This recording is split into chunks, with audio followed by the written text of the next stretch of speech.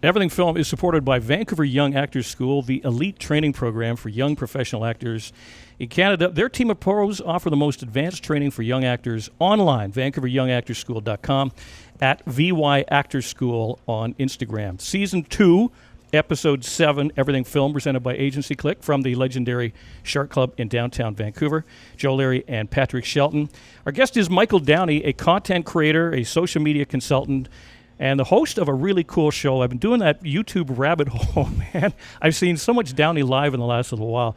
I first saw your promo on Check TV. Friends of mine actually do a travel show that airs on Check TV. Oh, great. So I tend to watch Check quite a bit. And I thought, that's interesting. Wonder, because I've traveled with them. I've seen how they do their show. So I was kind of in that travel show vein. Yeah. And then I came across Downie live, and the stuff you do, first of all, the travels by train, which we'll talk about, but I think in order to be a good travel host, you have to engage the audience. I would suck because I'd rather just be in a hotel bar throwing the clips or something like that. But you really got to roll up your sleeves, take your shirt off if you have to, jump in the water, do whatever to give your audience that experience. That's exactly right, and that's what I aim to do. And you have to enjoy it because, like you said, it's a lot of work. To get out there, where I started in Newfoundland, it took a day and a half basically to get all the way out there.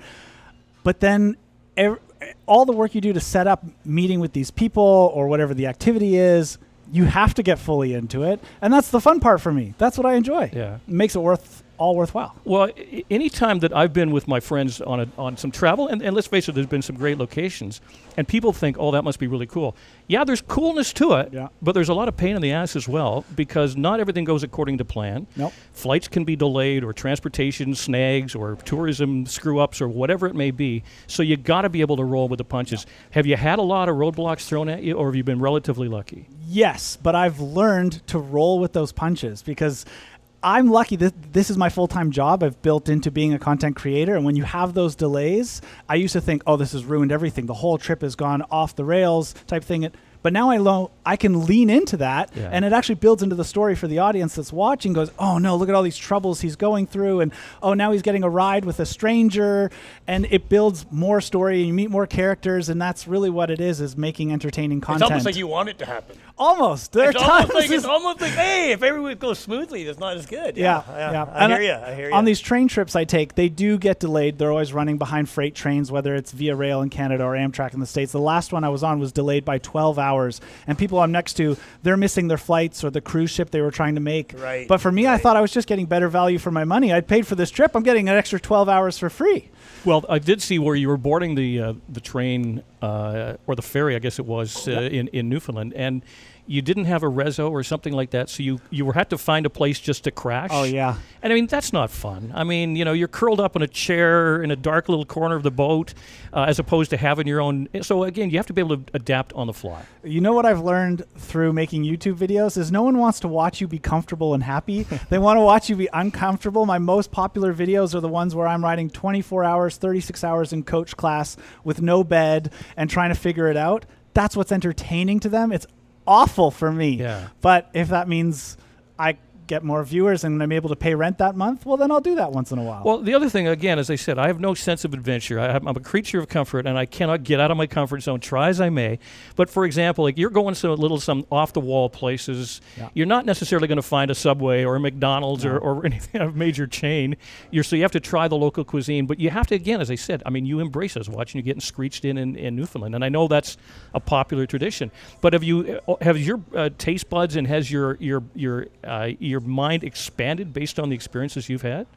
I'd have to say it has, but there are definitely some areas where it hasn't. And one example is I'm just not a fan of seafood. Yeah. And we are on an oyster fishing boat in an oyster farm, and they're pulling the oysters fresh out of the water going, you got to try this. And of course I do, but I don't like oysters, and it hasn't made me like them anymore. But I think that I can be honest on camera and go, I've tried it. I'm sure this is as best and as fresh as you can get. It's just not for me. And I think the audience, they're like, you know what? I also don't like seafood, or they do, whatever the case, and we can all laugh at the situation, and on we go. Michael Downie is our guest. Downie Live Travels by Train is his series, and I think train is a very underrated form of travel. I've, as a kid, we did a cross-Canada thing on CN from Vancouver to Toronto on exchange in high school, and since that, I've done a few trips down to Portland on Amtrak.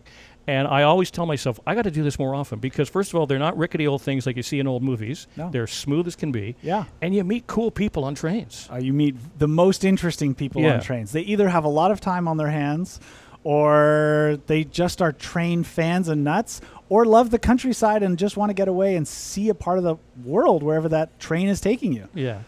I love the traveling by train. It's slower, it's more purposeful, it's more adventurous, and you never know what you're going to come across or, like you said, who you're going to meet. And it looks to me like it was sort of born more out of necessity in your situation because you weren't flying or weren't able to traverse the world.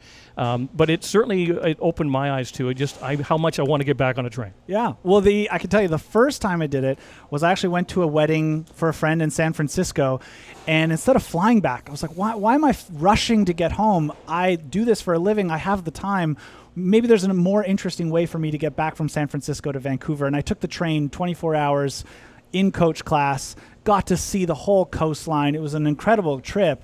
And the video took off and did really, really well. And so I said, oh, all right, well, let's try that again. And I flew to New Orleans instead of directly to visit my friend in Austin. And I took the train 24 hours again, this time with a long layover and again, miserable in coach class. Well, at least that's what I portray in the thumbnail is look how awful this looks. But really, I enjoy the experience the whole way. And I try and show you how great it is, regardless of whether you're in coach class or in a sleeper car or a roomette or whatever you have. Have you had any experiences where, I mean, because you're filming people, well, generally I'm assuming you're going up to them and telling them, hey, I'm so-and-so and here's what I want to do. But, not everybody is easygoing and warm and fuzzy. Okay, let's be honest. There's some people out there that are really, really difficult. Yeah. Have you had challenges like that? Or maybe they're not making it to air, but have you had them? I've been very lucky I haven't. But I will say that YouTube has changed over the last 6 years since I've been doing this, where at first people are going, what are you doing? And now they see the camera and they go, oh, are you a YouTuber?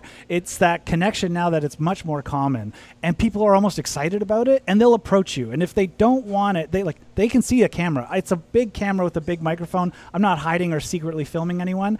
They'll keep their distance, but I always like to ask first. I'm like, do you mind if I ask you a couple questions about this? Sure. And now we're good to go. So as I said, I've been sort of, binging on a couple episodes, and there's more to come because I want to see the entire journey across Canada. But now that we're sort of post-lockdown period and things are relatively normal-ish again, yep. What's the plan going forward? I mean, is this going to do trains in other jurisdictions as well? Yeah, so this Travels by Train, it's a series I built. It's a 10-episode series. Season 1 was across Canada. Season 2, I'm filming at the moment across the states. I've just popped back very briefly, but I'm going from the most southern train station in America in Miami, Florida, to the most northern train station in Alaska, and doing the entire country by train on some of the most iconic and oldest and most scenic and the most luxurious, and taking the most interesting trains and one ferry to get from Bellingham, Washington, 5 days up to Alaska. And this Friday, I'm actually headed to the UK as well to continue on in season 3, which will be over there. So I don't want to give too much away. But no, but it's such a cool concept. And what kind of response do you get? How has your audience grown? And are you getting feedback? Hey, Mike, why not go here or go there? The idea for the series for me is not so much about every single train that I'm on, but it's about where the train can take you. That's why it's called Travels by Train. And along the way in the Canadian series, I partnered with the Indigenous Tourism Association of Canada, so I showcased one Indigenous tourism-based activity in each province, as well as partnering with the Coast Guard, and we got to ride on their hovercraft, and just the really unique jobs that Canada has, and I hope to continue to do that across the States. I can already tell you, going to one of the trains, we ended up on an Amish farm, and they're explaining how they live life. And it's just, the point of the train is that it takes you somewhere, and I don't know where that is, and we discover it as we get there. Well, I've always found that the worst part of traveling, in my experience, is the traveling. Right. Because, again, so many variables at play, and if you don't time things right, you can be sitting in an airport lounge for hours and what have you.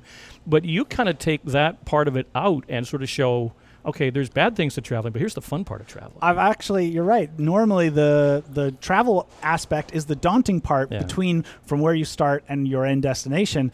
And I've kind of made the fun, the middle part, the actual travel. And the destination is just your bonus at the end of you get to experience. I hadn't actually really considered that before. That's I'm Michael, I'm really interested in the whole YouTube thing, how you've done it, the process, like you're a content creator as well, and you consider yourself like, you know, a person that's built something on YouTube. So I always go back to like, and I mean, I hate to use the word monetize. Like when did you actually figure out how to monetize this, and have you monetized it to the point where are you still out of pocket to go on these trips, and like where are you? Good question. I learned how to monetize it before I started my channel. So I have a business degree in marketing, and I had just been laid off from my marketing job, which I loved at the time, and had a little bit of severance. So I took some time to travel and just do what I wanted to do, and realized that I love traveling, I love filming my travels, and I came home and I spent all my spare time editing my videos. And one YouTuber I watched at the time described how he made money, and it clicked. And I said, that's what I want to do. And I started my channel. I worked a junk removal job for my first year so that I would have a job that I would hate, so it would motivate me to make YouTube work faster. And then my second year, I actually took out a business loan to continue making it work. And by the third year, I was profitable. And I actually have 2 full-time editors at the moment and a manager that keeps the business So the money going. comes in from YouTube itself. Is that basically, or do you have? Yeah. So like every time you watch one of my YouTube videos, there's an ad at the beginning, and you might go, "Oh, skip ad, whatnot." YouTube shares that revenue with the creator, 50-50. So I make money from every single ad that's shown, but I also have sponsors that I talk about directly in my videos. Then I license to Check TV, and they put it on air, and you can sell the content to whatever company you're working with along the way. Well, give a shout out to, is it True Earth? Yeah. Yeah, because I was watching, so that sounds like an interesting concept, because you were in a hotel room eating oatmeal. Right. And, you know, you're very concerned about the ecology and the environment and stuff. So tell us about True Earth, because they are one of your sponsors. They are one of my sponsors. I have a year-long partnership, and they actually sponsored the entire series of the Travels by Train, which was fantastic to have a company on board that believed in me that this would be, you know, good for them and their business. But they are a company that's trying to reduce the amount of plastic that we have in their household.